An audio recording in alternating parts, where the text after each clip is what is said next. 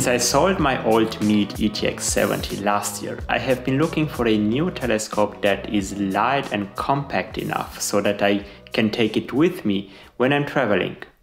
After research and tons of hours comparing telescope specs and information online, I settled on what I believe is a great, affordable and lightweight travel telescope. I'm talking about the 4-inch SkyMax Maksutov Cassegrain from Skywatcher. And in today's video, I'm going to review it. So let's get this started.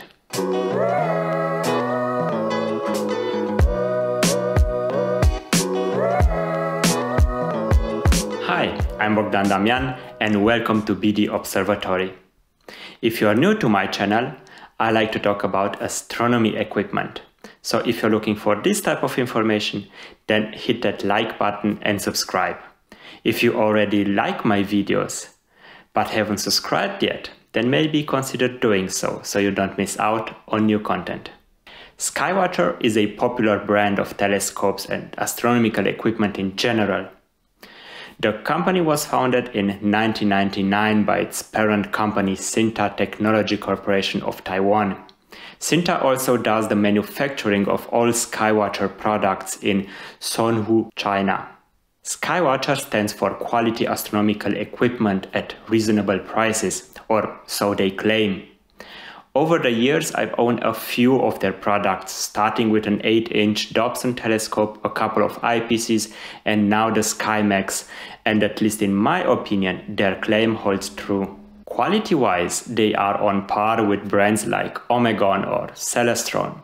However, price-wise, Skywatcher products tend to cost a bit more than products of those brands. But are they worth it?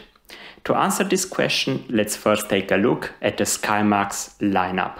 It includes telescopes of Maksutov Cassegrain design, with sizes ranging from 90mm or 3.5 inches all the way up to 180mm and 7 inches aperture.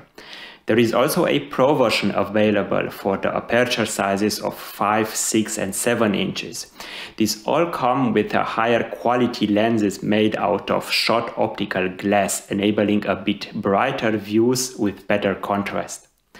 Every telescope comes with either a red dot finder for the smaller variants or a finder scope for the bigger models.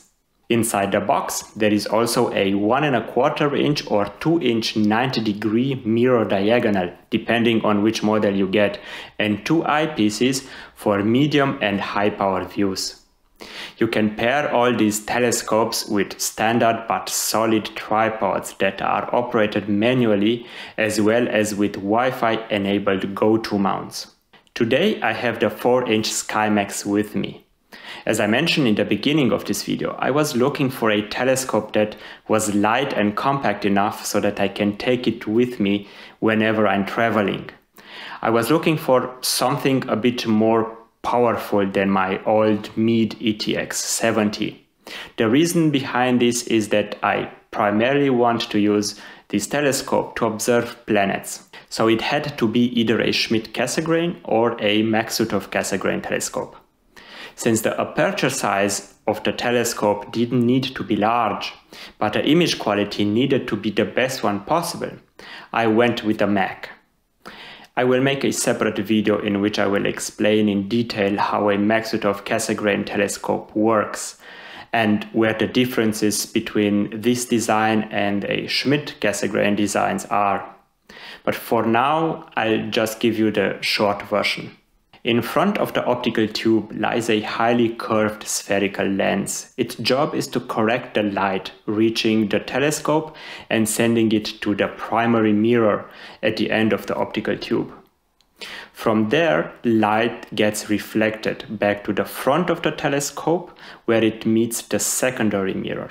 Actually, it's not a mirror but an aluminized small spot on the inside of the corrector lens. The light then bounces back towards the primary mirror, where it passes through a small hole in the middle of the mirror before exiting the back of the optical tube. From here, the used eyepiece or accessory takes over. Since the light bounces 2 times inside the optical tube, Schmidt and Maksutov Cassegrain telescopes have a very long focal length compared to the actual length of the optical tube. This is how the 4-inch SkyMax that I have here has a focal length of 1300 millimeters, whilst the length of the optical tube is only 240 millimeters. Since the aperture size is 102 millimeters, the resulting f number is 12.74. The 102 aperture size also allows for a maximum theoretical magnification of roughly 200x, which is enough to spot the cloud bands on Jupiter or Saturn's rings with the Cassini division. The resolving capacity is 1.35 arc seconds. This tells you how far 2 points of light need to be apart in order for your eye to be able to distinguish them as separate sources of light when looking through this telescope. The 4-inch aperture size raises the limit value for magnitude to 11.8 and offers a light gathering capacity that is more than 210 times that of your naked eye. I recently was in Italy on holiday and was lucky enough to catch a few nights with very good seeing conditions. And of course I had the SkyMax with me and I got it tested thoroughly. I didn't know exactly what to expect from the views through this telescope. On one hand, I knew how the views through a small telescope like the Meade ETX70s were, but on the other hand, I also knew that the SkyMax has a wider aperture and a much longer focal length, which would allow for higher magnifications. Well, long story short, I wasn't disappointed. In fact, the SkyMax surprised me with bright, sharp and contrast-rich views of the planets. Here, it worked very nicely together with my 9mm Delight eyepiece from Teleview. The resulting magnification of this combination was 144x. Even though the focuser doesn't have a 10:1 reducer, I was still able to fine focus and obtain that sweet spot where my target was perfectly sharp. The build quality is good enough, with the tube and the back lid that holds the primary mirror being made out of metal. However, the ring at the front that holds the corrector lens is made out of plastic. And on the unit I received, there were glue residues all around the front ring that holds the corrector lens. This was left behind by the manufacturing process. And these were only on the exterior of the optical tube, so it isn't a big deal, but still I wish they paid a bit more attention when applying the glue. Another aspect that I don't like is that the T2 threaded back end where you connect the accessory is very rough and has sharp edges. They could have sanded these a bit down. Other than these two negative aspects, the telescope is very well put together and gives a sturdy impression.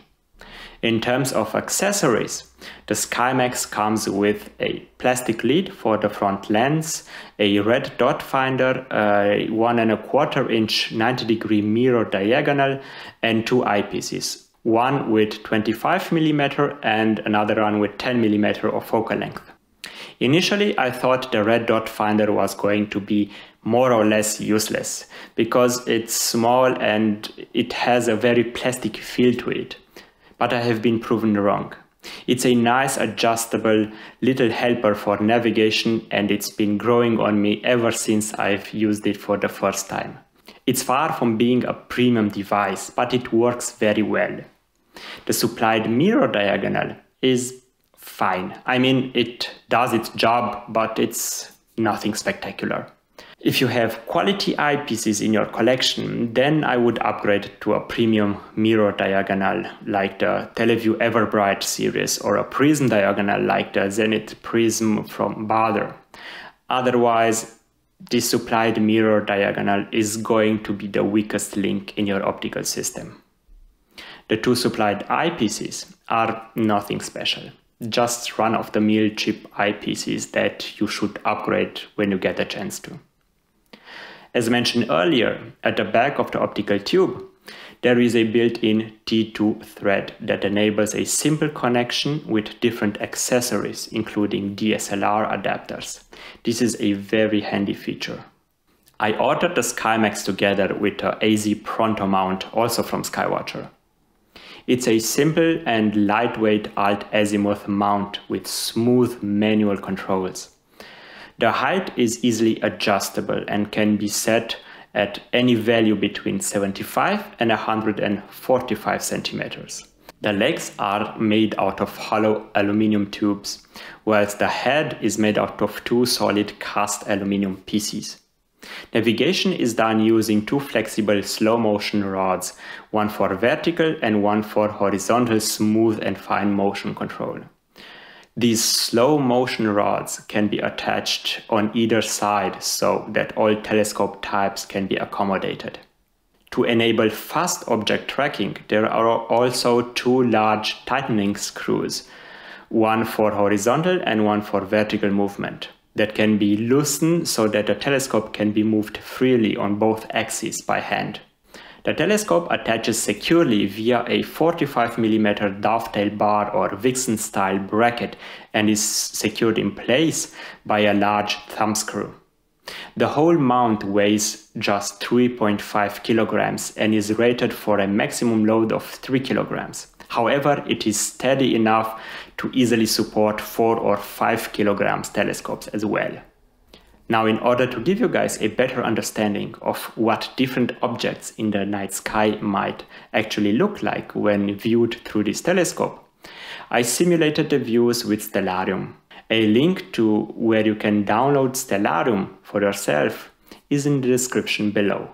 Please keep in mind that these are simulated views and not actual views of the night sky.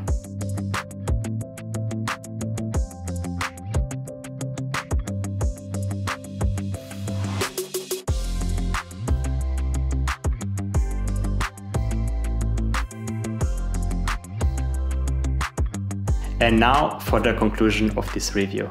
The 4-inch SkyMax from Skywatcher surprised me with sharp, bright and contrast-rich views of the night sky. Especially planets and the moon looked great for a telescope this small. Thanks to its long focal length, higher magnifications up to 200x can be achieved, provided the seeing conditions allow it, of course. This is more than enough for medium-powered views of the night sky. Its compact size, low weight, make the 4-inch SkyMax a fantastic travel telescope that you can take everywhere with you. Now that you have heard my opinion about the SkyMax, I'm curious to find out what do you guys think about this lineup from Skywatcher. And do you guys have something like a travel telescope that you can take with you whenever you're traveling? Let me know in the comments below. Alright, that's been it. I hope you enjoyed this video. If you did, please like it and also subscribe to my channel. If you have questions or feedback, please leave a comment below and I will get back to you. Also, you can now follow me on Instagram and on Reddit. Links are on my channel page. Alright, thank you for watching and catch you guys next time.